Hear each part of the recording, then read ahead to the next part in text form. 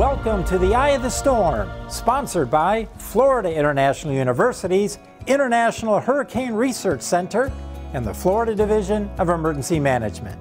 In this video, we're going to learn about the important role that TV meteorologists play in communicating hurricane information to their viewers. And then we'll learn what the American Red Cross does to provide disaster relief after the hurricane. Well, down to our south, of course, is the actual hurricane. There's the eye, clearly picked up by our radar just off the Cuban coast. Again, we're seeing it from a great distance here, and it's really great to be able to track this system. Hello, I'm John Morales, Chief Meteorologist of NBC6 here in South Florida. I became a meteorologist because I grew up in Puerto Rico. I was very interested in tracking tropical storms and hurricanes across the Atlantic and in the Caribbean. In 1979, there was a big Category 5 hurricane that struck the Dominican Republic after passing south very close to Puerto Rico. That hurricane, named David, I think was the clincher for me to pursue this career. I also started the career with the National Weather Service, worked 7 years there, and then for the past now almost 30 years, I am in my 30th year now, of broadcasting here in South Florida, 18 years in Spanish language TV, and now in my 12th year for NBC.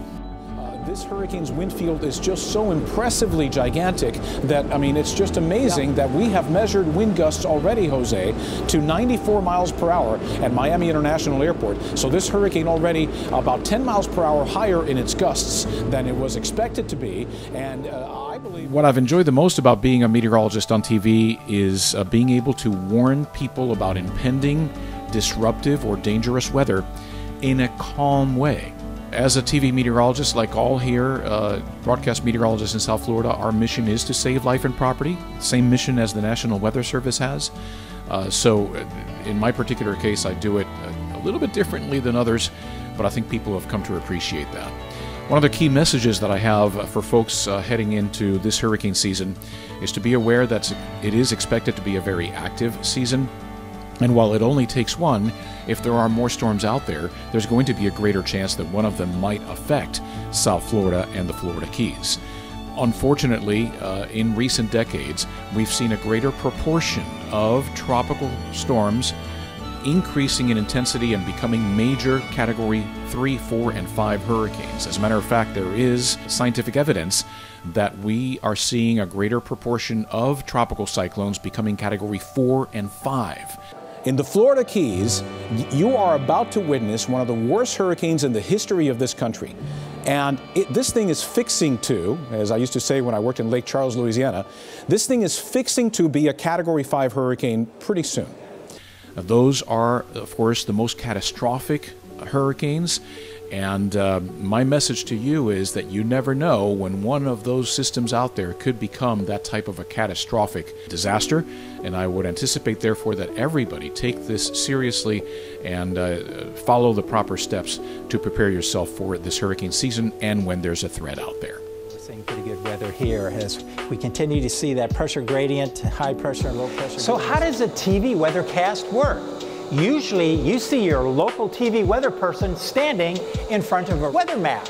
But in a real television studio, there's no weather map there. There's a green wall behind them.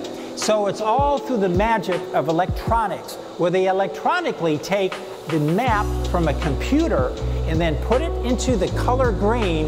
And that's what you see at home, but that's not what I see in the studio. I see a green wall. So how do I know where I'm pointing? Well, to do it, I can see a TV right in front of me as I talk about a map behind me, and I can also see a TV to my right, a TV to my left. So as I point to the wall, I know what I'm pointing to because of the TV monitors helping me see that weather map. And that's how they do a TV weathercast. We're going to get things started with Chief Meteorologist Phil Ferro for everything we need to know about Irma. Phil, take it away. All right, good afternoon, everyone. I wish I had better news regarding this system. It is a Hello, my name is Chief Meteorologist Phil Ferro. I became a meteorologist because of my love for weather, especially after going through a few hurricanes here across South Florida. They kind of raised my passion for hurricane forecasting, and that's what led me to become a meteorologist. Can't even stress enough just how incredible this is. that we are so far removed from the impact, the direct impact of an incredible strong system across the Florida Keys, and yet hundreds of miles away here we are dealing with an incredible storm surge, incredibly strong winds, heavy rainfall, and it's not going to stop anytime soon. What do I enjoy the most about being a meteorologist on TV?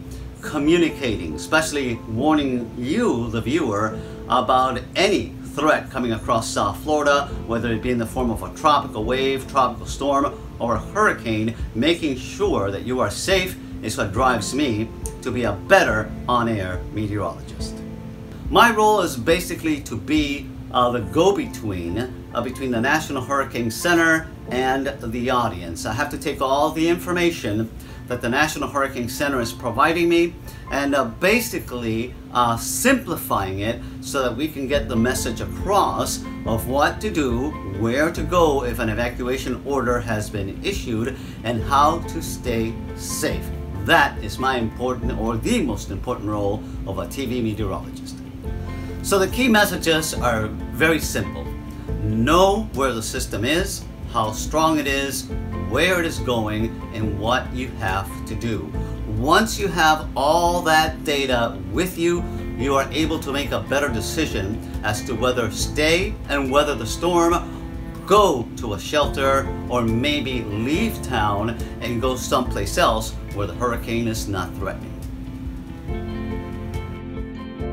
So what the American Red Cross does, it prevents and alleviates human suffering in the face of emergency by mobilizing the power of volunteers and the generosity of donors. We feed, we shelter people through the efforts of all these volunteers. We also offer our disaster mental health services and our disaster health services and other lines of service per case. And the reason I joined the American Red Cross is to fulfill my calling to provide that beacon of hope in the time of need. So for me, when I respond to a disaster, whether it be a hurricane, floods, and so forth, for me is to alleviate that person for that brief moment when I know when I arrive to that person's home that they're going to feel, you know, everything's going to be okay at the end. It's all going to be okay. This too shall pass. To me, it's all about the smiles. If I leave that home and that person at least smiled once, we did it. We at least provided that temporary relief in the meantime during that traumatic experience. But simple things as, you know, giving somebody comfort kits, they just burst in tears. They lost everything. And we're giving something so simple as a comfort kit, and they just burst into tears of joy. And, you know, they see that there is light at the end of the tunnel. That's a key thing we have to make sure that we are really serving them and that they see that light at the end of the tunnel. What are some of the general key messages the American Red Cross has for residents with regards to the hurricane preparedness? Prepare. I mean, get your emergency preparedness kit, what we call a go bag. Make an emergency plan, stay informed with your local government, the weather stations, according to typical weathers you would have in your area, whether it be hurricanes, floods, wildfires, safety. We're continuing to work with emergency management and the local public health authorities to decide the best approach for sheltering in any disaster-affected area. Our goal is to provide anyone in need with a safe place to stay where they feel comfortable and welcomed. We also are protecting both the safety of our workforce and the people we serve. How does someone get involved as a volunteer with the American Red Cross? What's that process? So they would have to visit our website at www.redcross.org/volunteer. There they can see opportunities, whether that be to work at a shelter, feeding, logistics, or communications, to name a few things. And when becoming a volunteer, what are some of the different things that they might do? Again, they would be working either as a shelter worker, helping people at that capacity. They would either be also feeding the community or feeding at the shelter. They would also be doing logistics, helping the planning of the process. communications, getting the word out there, whether that be through social media or through other media outlets. Any words of encouragement for any students who might be interested to consider the American Red Cross as a career? It's a great opportunity to get start your career as an emergency management. If you want to do fundraising, if you are into communications, or if you just want to learn humanitarian law, it's a good place to start your career.